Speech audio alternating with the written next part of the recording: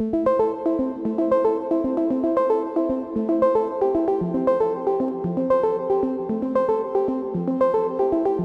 came to the VEC because they were after a partner who could provide impartial advice and expert opinion. Working with the Virtual Engineering Centre allowed them to very quickly roadmap and de-risk their ideas.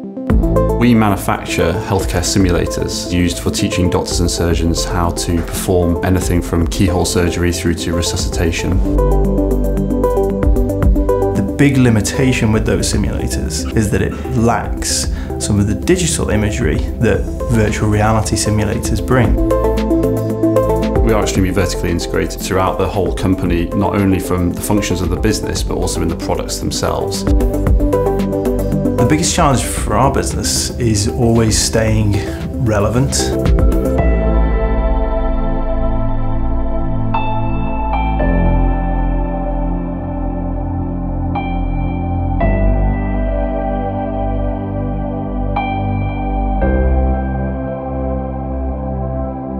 It's a highly collaborative relationship.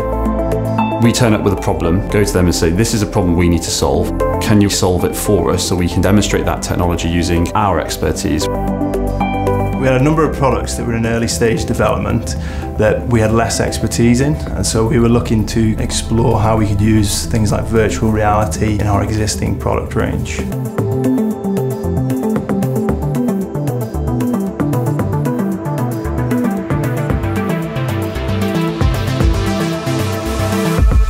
It's given us access to that bread and butter project management which the VEC do on a daily basis.